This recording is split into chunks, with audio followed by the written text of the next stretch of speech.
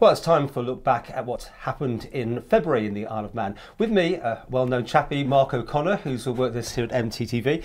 Also, he's worked at Energy, Manx Radio, done quite a lot of the radio stations besides 3FM. I've done a few bits. But he's also our junior reporter. But I thought it was an ideal time to actually get a younger person's perspective. You're 17, you're head of school, aren't you? Head boy at St. Ninians, yeah. St. Ninians.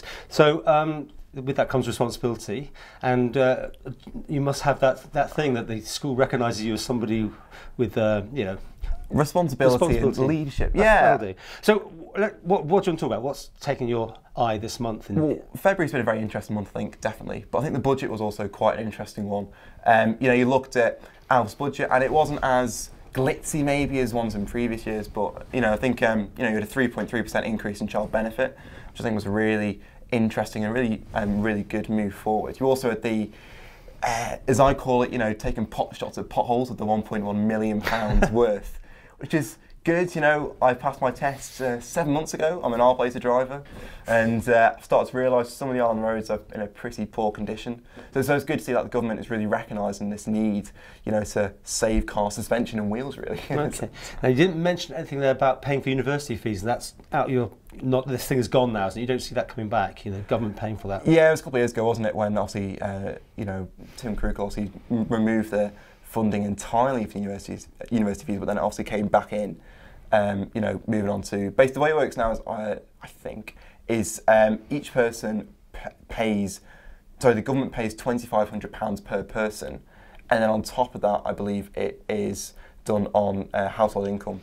Okay. On top of that, but you expect that. I mean, you haven't said, oh, should we bring back the free tuition fees like they were getting? I think a government it's its role and its duty, to really provide for its students.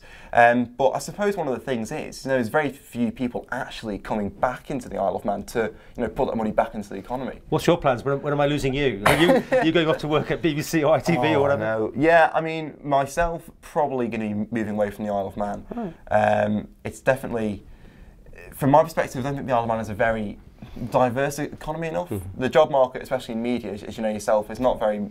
There's not a lot of jobs as such. But you got great training, right? I got only here at MTTV. Would you get this amount of training? But okay. But you think that a lot of people are still leaving the island? I think a lot of people are. I mean, my mates, especially, my peer group. A lot of people. I think more people are going into employment straight from A levels, because a lot more employers are now looking just for A levels as such to do the same job as a degree. But I think, for me personally, I definitely think to progress in my career, in media, I think you really need to go off island. Brilliant, thank you. What else has taken your eye this month? Oh, this month. I think also, one of the big things, actually just yesterday was the news made into the public domain about the scoreboards in the future. Well, you're a scout. I know you're not talking as an official or anything like that, but you've certainly seen the involvement. Yeah, I mean, I've been part of it since I was probably 10 years old, doing all the scoreboards there, and I love it. It is a highlight of my year doing the TT and the Festival of Motorcycling. But you commented on social media, didn't you, about this? What was your point? Well, I did. I mean, I come from a kind of two perspectives. One as a scout, as a member, but also kind of, I suppose, from the media and, seeing how it is viewed by other people. And, I'm all for tradition, and I think the scoreboards are an integral part of the TT.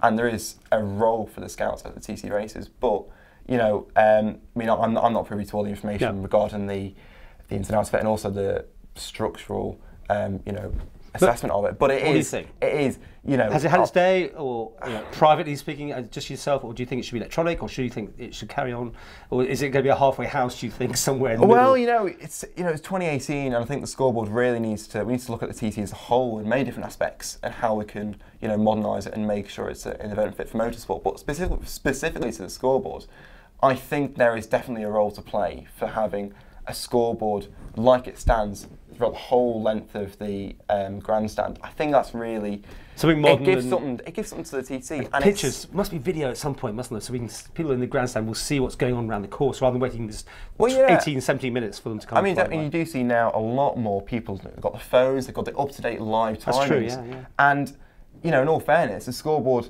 can't compete with the speed of having, because obviously the bikes have got the transponders going around the course, so there's a lot more to that, but I still think there is definitely a place for the scoreboard. And of course, ever since they had that big sort of safety fencing in front of it, it's never quite looked the same, has it? It's been an interesting one. You did a story on it a couple of years ago when it was first put in. But that wasn't the Scouts' decision, that was the ACU. That's safety for you guys, though, wasn't it? I mean, that in the day, it is. Safety. And off the top of my head, the reason for it is because when the bikes actually come on Glen Country Road, I think they sort of turn or bank almost to the right, so that's why it was put in. And I can understand, you know, at the end of the day, safety is the main priority always. So they're making it to consultation. It's going to be like, there's going to be such polarisation on this, isn't there? These people who want tradition and the people who want it modernised. I don't know how it's going to meet. I don't know. Do you? It's been going on for a few years, hasn't it? I mean, I think Phil Gorn back in 2014 put out a thing about it as well. So it has been going on for quite a few years. And I think, I mean, I don't really know, but I know behind the scenes there's been lots of talks going on regarding, you know, the scoreboard and what's happening with it. But it does need, whatever you think about the scoreboard, it does need renovation and some work doing to it. Because a lot of them, I mean, if anybody walks past it, you can see a lot of the metal work is rusting away, and some of the electrics as well need. We'll talk about renovation and modernisation. On your list, you had airport queues as well, notice. So I did. You got a view on that? You've been stuck in it. Oh, geez, I was. Careful. I was on a Gatwick flight a couple of weeks ago, going off to. I was going to Kent to look at. I was going to look at a university of all things, and.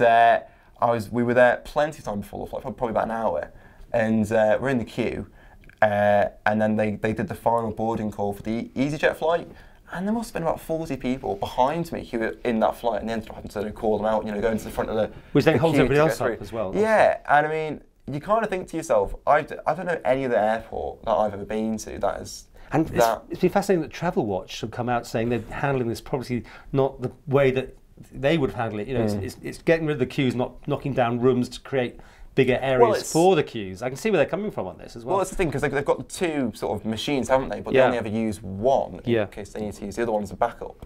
But I think, was it £300,000 they've announced to invest in the airport, which is obviously, you know, it is the in and out of the Isle of Man. It's where I presume all the business people come into. So you want to make it a good experience, obviously, you know, to benefit the economy in the long run, definitely. There's been criticism in the past that some places still in the airport look a bit shabby. The toilets, I pointed out to Chief Minister in the past, you know, this is the gateway, isn't it? And the place you leave, you want everything to be as nice as possible. You want to leave having a good image of the Isle of Man, and I'm sure most people do. You know, we've got great people here, lovely, you know, facilities, restaurants, hotels, and the rest of it.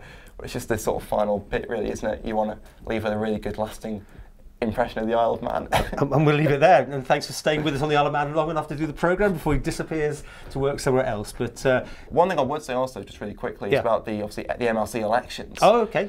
And obviously that's also a massive thing as well this month. You know, 15 people now tendering, obviously, for the jobs, and I think it's going to be a very interesting point. But a lot of people my age are really looking at the moment as not just MLC, but in house keys as well, as how, you know, there's always been this impression that, you know, it's an old boys club, House of Keys, and especially for a lot of young people, some of them still feel quite distant, really, from politics in general, and it's always going to be that case. Yeah. But I'm sort of a rare one almost. That I always you take an interest. And most people don't. I mean, the MLC elections. Do you think anybody knows at school that it's happening almost? I mean, most of them are. I don't know what the age range is, but it's not obviously that young a range of people standing, is it? Do you think there's no one that's connecting with the younger people? There's always the odd person. I mean, the actual MLC themselves, obviously, June Turner was the youngest ever, to my knowledge, to ever go in. I think it was. And obviously in the House of Keys with June Watson, also the youngest ever, when they went in. So it still shows that there's not the younger demographic of the Isle of Man going into those sort of positions. But I think it's a wider question about, you know, do we need the revising chamber in the House of Keys? Now, I think we do. I think the MLC, and I think similarly in the UK, the House of Lords, play such a really good role at looking at pieces of bills and legislation and scrutinising it and giving a different opinion to, you know, the elected representatives, obviously in the House of Keys. I think there is a future for Legco, but do you see yourself taking a political future? I'm only 17. I know, but be the youngest. I don't know. It's I'll never say never. Never say never. I'll give a really good politician's answer now, and I won't say yes or no.